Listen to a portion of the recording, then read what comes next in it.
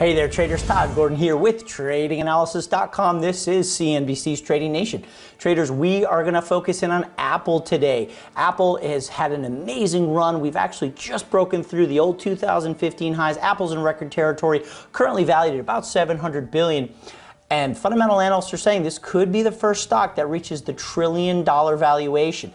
The catalyst for that could be the release of the iPhone 8, so we want to pay attention here at the stock with the stock at new all-time highs. So here we go, back to 2015, give you a little context for the current situation and the trade that we're going to put on. So you can see that Apple did a triple top way back here in 2015. That high was at about $135. So if we extend that high across, you can see very quickly we have broken through. Now, in the world of technical analysis, what should have acted as resistance, which fails, will then flip to act as support. So this is going to be our launch pad for the next move up. So we have a very tight defined trade setup here over a setup that's really gone as far back as 2015. So what I mean by that is, let's zoom in here a little bit.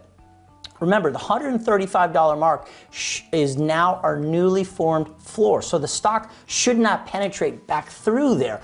And that is going to be the lower end. That's going to become the risk on the trade where we'll lean against. If we get back below, I want to get out of this trade and protect our outstanding premium that we lay out in the trade. Otherwise, we should be able to move up into the 140s, possibly even the 150s in Apple. So let's head over to the options chain here. I have a call debit spread queued up. What that means is we're going to go out to the April monthly options. I'm going to buy a slightly out of the money call, a $140 call, pair that up with a sale of the 145, which becomes effectively your upside take profit or your target.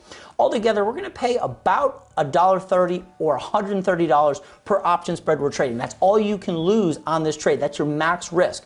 And that's represented with the P&L graph down here. And you can see that purple figure right here at 130 will show you even if the stock drops all the way back to 120 bucks, that's all you lose. Break even on this trade will be just at about $141.20.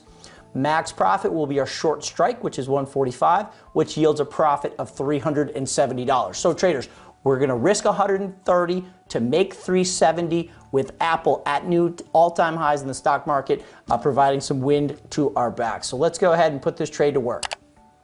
Now, a traditional stop loss rule we use with these debit spreads is if half of the premium that we lay out just now, which is $1.30, so half that is 65 cents, if that option premium gets down to 65 cents, we're probably wrong in the trade and it's best to get out, protect what premium we have left, and simply move on to the next trade. Otherwise, we're going to be looking for Apple to get up to $145. For CNBC's Trading Nation, I'm Todd Gordon. Good luck on that Apple trade. Be sure to follow us at Trading Nation on Twitter for updates to this Apple trade as well as all the other positions our traders are working, and we will see you guys in the next video update.